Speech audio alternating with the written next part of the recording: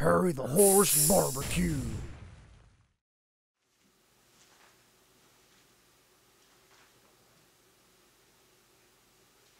Hey, welcome to Harry the Horse Barbecue. Today we're going to be cooking up another pork butt. It's early. It's about 4:30 in the morning. So let's get this started. So first thing we're going to do is get this pork shoulder out of the packaging. My goal here, keep one hand clean, one hand dirty. Okay. So today we've got a Creekstone Farms bone-in pork shoulder. Now, the quality of meat may not make a huge difference here, but Creekstone Farms was having a special. 2 pork butts, 4 racks ribs for like 180 bucks. Couldn't really pass that up. We've got bone-in pork shoulder. Okay, bone side is here. It's a good internal thermometer, good indicator for when this is done. Okay, there's really not much we have to do here except for really season it up. Okay, if there's a little bit of fat on here we want to trim up, we'll inspect it. Okay, but all we're really going to do is season this up with a little salt and pepper, 50-50 by volume, have it all set up. We've got this Q glue, which is pretty much a mustard base, a little pickle juice in there, things like that. Use that as a slather. We'll add some paprika into the salt and pepper mix. That's about it. We got the fire going right now. So let's get this bad boy set up. So what I'm just doing by looking at this, I'm just inspecting it, see if there's anything I want to trim. You know, anything that like hangs off a little bit. If I wanted to trim something. I don't want any sharp edges. Those will burn up on the cooker. Fat cap on this is not bad. Some people will score it, some people leave it, some people trim it off. I'm going to choose to just leave it today. Now it's a huge chunk of meat, a lot of different muscles going around, a lot of different internal marbling. Okay, it's going to take a long time. We're trying to get this on by about 5 a.m. Looking at about a 10-hour cook here. Okay, so what I'm going to start by doing, sip of coffee. Harry the Horse Barbecue mug. Harry the Horse Barbecue mug. What I'm going to start by doing is, I have 50-50 by volume salt and pepper mix here. This should be just about enough for the pork, but now we're going to go pretty liberal with this. I'm going to just add a little bit of, I have a little Hungarian sweet and spicy paprika on hand. I'm going to add a little bit of this to the mix. It's going to add a nice red color all the way around, kind of add to the mahogany look of the pork butt that we want throughout the cook. I don't want too much because it is a bit spicy. I'll add a little bit into here. I want to mix it around.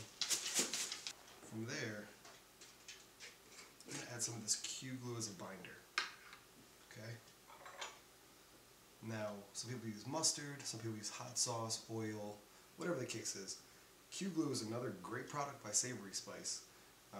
They're not sponsoring anything, I just like their products. Okay, this has got some yellow mustard, some turmeric, mustard seed, it's got vinegar, some other spices, paprika, dill seeds, all sorts of good stuff in there. Okay, so instead of just regular yellow mustard, I'm going to use this as my binder. Now the reason for this is because we want to build a really nice bark. We're going to kind of build this guy up with a lot of salt, a lot of pepper on the outside. Because at the end, when we shred this pork butt, we want all that bark to mix in. For me, with pulled pork, I have 2 objectives. They are build an excellent bark on the outside, and I don't want to overcook it to the point where it's mushy. I like a good textured pulled pork, where it's still tender, but it's not this shredded, mushy nastiness at the end. Now we're going to hit this with our 50-50 salt and pepper mix. I've got kosher salt, coarse black pepper, a little bit of sweet and spicy Hungarian paprika. And we're going to go heavy with this.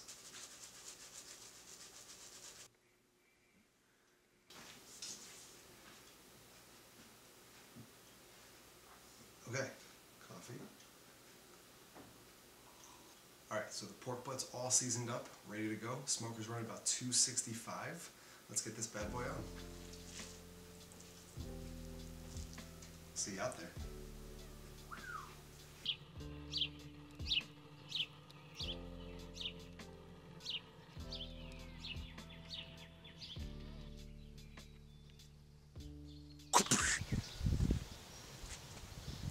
Now, one good tip when you're running your offset cooker is if you have one of these Tell True thermometers, every time I kind of walk by it, I'm starting to get into the habit of just kind of giving it a knock. And I just saw the needle kind of jump downwards, okay? That's telling me that the temperature is trending in the downward direction, right? I'm losing some heat. So that's how I know I want to kind of either put another split on or kind of kick over a log, and I'll show you how I do that right now. That's a good little tip from Aaron Franklin's masterclass that I learned. So our temps are starting to drop. This log here, I can see it's kind of burned kind of all the way around, except for this side here. I'm just going to kind of kick it over. Okay? That should give me a little extra heat. You can see how the flames start to kick up. Okay? That'll give me a little extra heat. It'll last me a few more minutes while I get these other splits ready.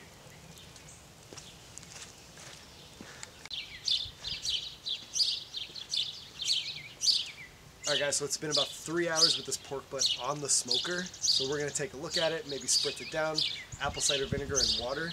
We've got about 50-50 by volume. Got our little spray bottle over here. So let's take a look.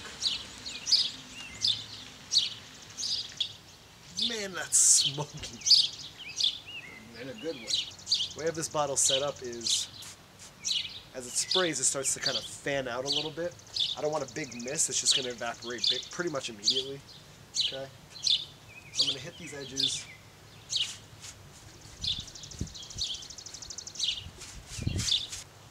Close her up, let her go.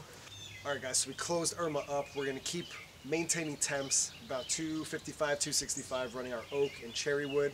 Okay, we're going to keep checking back about every hour to continue to spritz, just maintaining a super clean fire, and we'll bring you back. We want to make sure that bark is nice and set and nothing burns. We'll take you back for that process, so we'll see you back in a little bit. Alright, so we're about 8.5 hours into this cook, and our cameraman finally showed up. So maybe we'll have some shots where my head isn't cut off and there's decent audio. But let's take a look at this pork butt. 8.5 hours in. Alright. Oh, that's hot. Alright, so see the fat is starting to give. Fat cap is nice and split. Nice and crunchy bark. Look at that fat just oozing out. Yeah, definitely time to wrap it. Ooh, see how that fat just gives right there? That's what we're looking for. Okay, nice and juicy. Bark's looking great. We're going to take this inside. We're going to wrap it up in foil this time. Okay, last time when we did a pork butt, we did it in butcher paper on the PK. We're going to try doing this one in foil. Okay, so we're going to wrap it, bring it inside while we do that.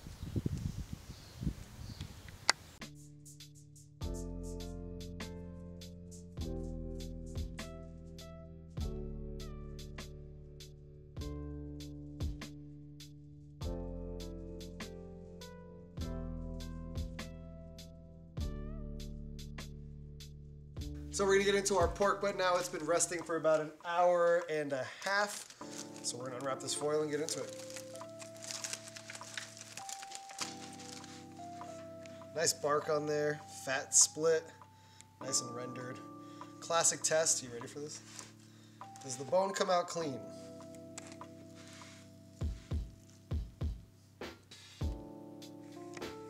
Yep, it does.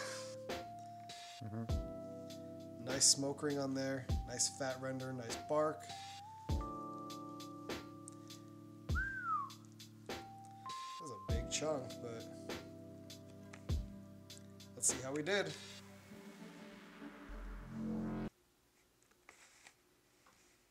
Are you close enough? Mm-hmm.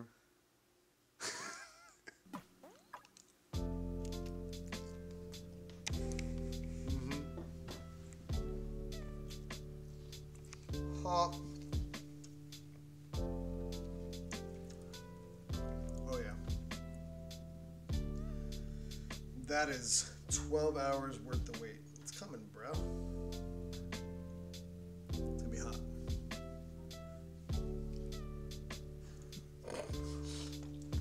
Damn. That was poor.